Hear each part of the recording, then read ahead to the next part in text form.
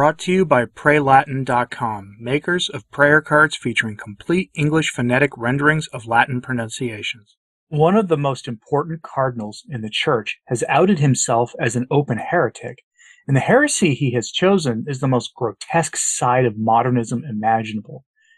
Due to the sensibilities of this place, we'll just call it the James Martin sin. This cardinal is, surprise, surprise, a Jesuit. And some observant minds have noticed that pretty much all of the major figures in the synodal church of the New Advent are Jesuits. Francis, himself a Jesuit, has surrounded himself with Jesuits, which begs a question. What's going on here? Is there any sin promoted by Jesuits that Francis won't support? We know that he doesn't support the actual Catholic faith. That's obvious given his various statements against rigidity and the need to be open to the God of surprises, whoever that is, and how we cannot be attached to our preconceived beliefs. But what is going on here is the question of the moment. So why don't we take a look at the story to get an idea? How do we get to a place with cardinals openly talking about wanting the church to embrace the James Martin sin, which Scripture inerrantly tells us cries out to heaven for justice? Sandro Magister gives us a hint on his blog. Headline: Francis's team in command of the church, all Jesuits. Yep, all Jesuits all the time. And the few who aren't members of the Jesuit order may as well be Jesuits themselves. Men like Cardinal Arthur Roche, the destroyer of tradition, come to mind for that one, for example. But Jesuits have since well before the Second Vatican non-binding pastoral council have been agents of revolution in the church, promoting all sorts of demonic changes to the faith of the church. And now that we're ruled over by hirelings who are largely Jesuits, the results have been predictable. As Sandro Magister says, quote, incredible but true. Just now in a few decades it has lost a good half of its forces, the Society of Jesus has surged to the heights of command of the Catholic Church as never before. Francis' story is well known. He is the first Jesuit pope in history. He, notwithstanding, had more adversaries than friends in the society, and took care not to set foot in its general curia when he came to Rome as a cardinal. But the innovation is that in this last phase of his pontificate, declining in age but not in ambitions, Francis has equipped himself with a veteran attack team, all his own and made up entirely of Jesuits. The top man of this team is without a doubt Cardinal Jean-Claude Hollerich, Archbishop of Luxembourg, top man in Jorge Mario Bergoglio's plans both for today and for tomorrow. For today, the task assigned to him by Francis is to steer as Relator General the World Synod that got underway in 2021 and will last at least until 2024. But in the Pope's mind, even beyond, with the task of remodeling the Church under the banner of none other than a permanent quote-unquote synodality. While for tomorrow it is no mystery that Hollerich is also Francis's candidate in peccatore for his succession, on which the current synod will have decisive influence, effectively obliging the future pope, whoever he may be, to take delivery on and continue the, quote, process a bit as happened to Paul VI with the Vatican Council inherited from John the 23rd, end quote. So Cardinal Hollerich is Francis's choice to succeed him, or so Sandro Magister says. And there's a pleasant thought, isn't it? Cardinal Hollerich as Pope Francis II, the sequel no one wants, but one we might get. Brought to you by the same people who brought the church the guy who said that Catholics must obey the United Nations. Even our worst secular enemies don't usually say things like that, but Francis did a few years ago. But Cardinal Hollerich is an interesting figure to consider. Like Francis, he comes from a country that isn't that influential in modern church affairs. Whereas Francis came from Argentina, Hollerich comes from Luxembourg, a country that, frankly, most Catholics tend to forget even exists, if we're being honest with ourselves. And while he has considerable influence in the church now, a lot of a country's influence in the church comes from the size of that country's Catholic population, and of course, the wealth that they can transfer to Rome via donation and political action. Which is why Hollerich is such an odd figure to be influential in the church, since Luxembourg isn't exactly a poor country by any stretch of the imagination, but it is tiny to the point where it doesn't exactly have much of a hierarchy. And what is Hollerich using this influence for?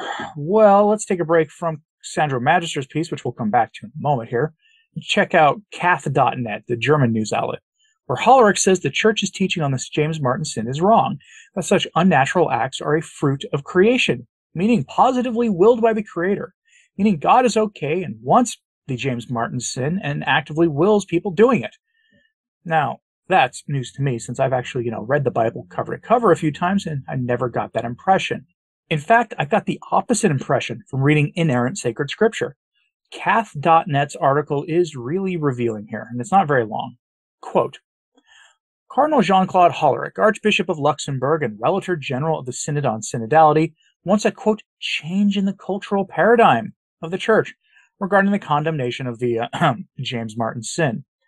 In his estimation, there is a higher proportion of practitioners of that sin in church institutions than in society.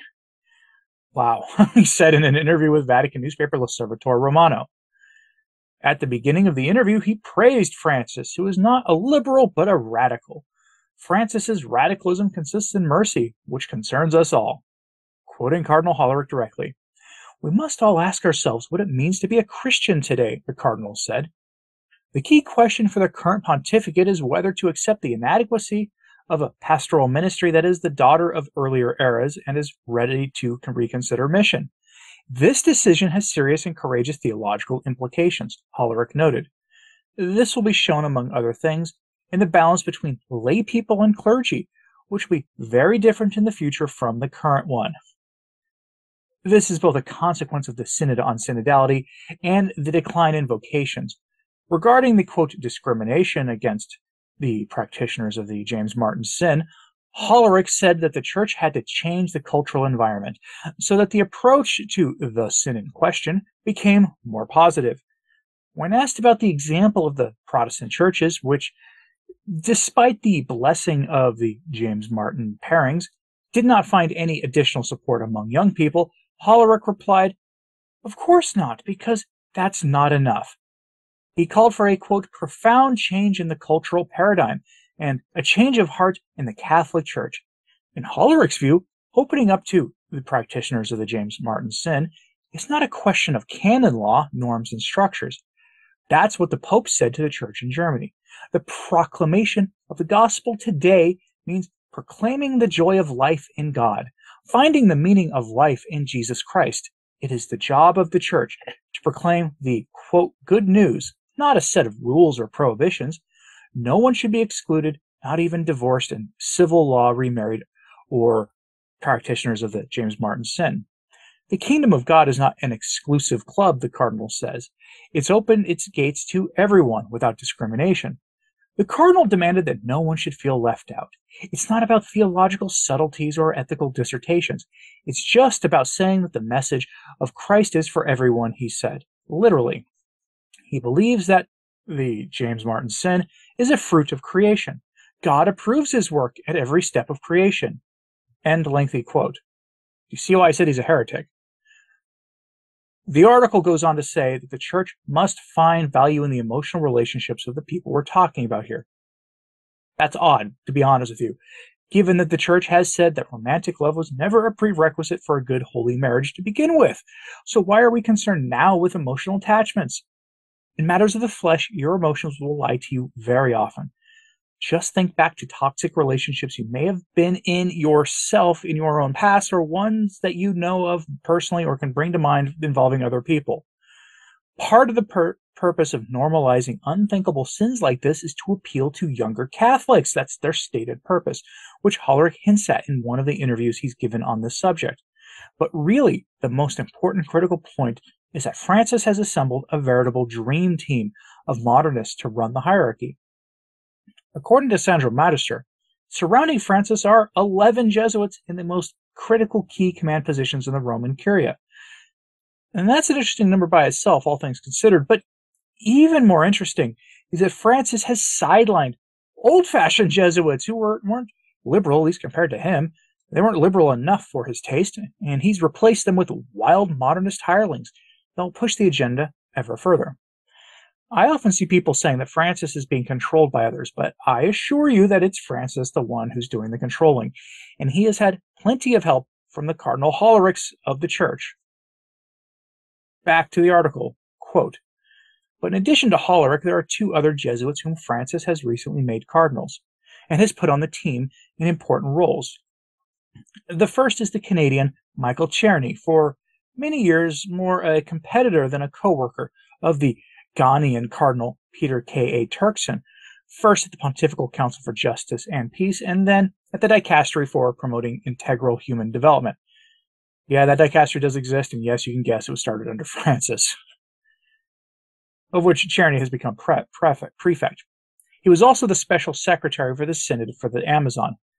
From the defense of nature to those to people who move around, to the popular movements, he is the man Bergoglio avails himself of in these fields he favors. The second is the Italian Gianfranco Ghirlanda, former rector of the Pontifical Gregorian University, and a seasoned expert in canon law. Among his tasks is that of translating into juridical provisions the imperious acts that Francis carries out with the air of an absolute monarch. From Ghirlanda, for example, came the perfunctory conclusion of the long-standing theological dispute between powers of orders, those derived from episcopal ordination, and powers of jurisdiction, those conferred by a higher authority, opting for the latter in order to place some lay people as well, men or women, at the head of the Vatican Curia, with the simple mandate of the Pope. Again, from Ghirlanda in the role of juridical factotum, at the service of Francis came the dismantling and refounding imposed by the Pope on the Order of Malta. But that's not all. Also among Jesuits who are not cardinals, there are some whom the Pope has placed in key roles at his service. In the General Secretariat of the Synod of Bishops, there is a consultant who is in fact the associate closest to Cardinal Hollerich.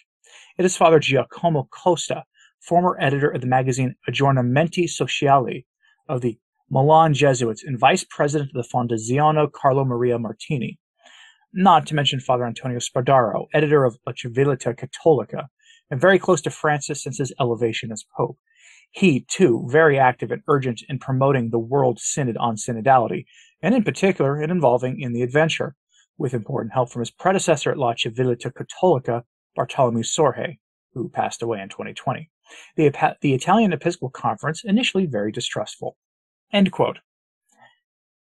And then add to that, the Jesuits pretty much run the financial arms of the Church, and you get a pretty clear picture of how the Church is being run by ultra-ideological loyalists to Francis and his particular vision of Jesuit philosophy. Not just by Jesuits, but by Jesuits who are part of his faction in the Jesuit order. As Sandro Magister points out, Bergoglio had a habit of avoiding Jesuit facilities in Rome when he was just Cardinal Bergoglio, before the St. Gallen group put him on the throne of Peter. It's widely reported that influential Jesuits wrote reports begging John Paul II not to promote Bergoglio, but that he made him first a bishop and then eventually a cardinal, despite what his fellow Jesuits had to say on the matter. That, of course, has left the most aware fans of JP2 among conservative and tradition-leaning Catholics scratching their heads.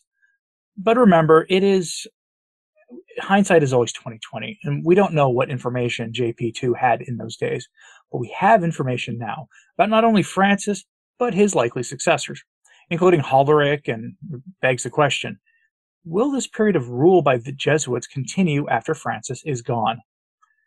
Well, let me know what you think about this in the comments, please. Like and subscribe if you haven't, it really does help. Sharing this on social media helps a lot, too. As always, pray for the Church. I'm Anthony Stine. Ave Maria.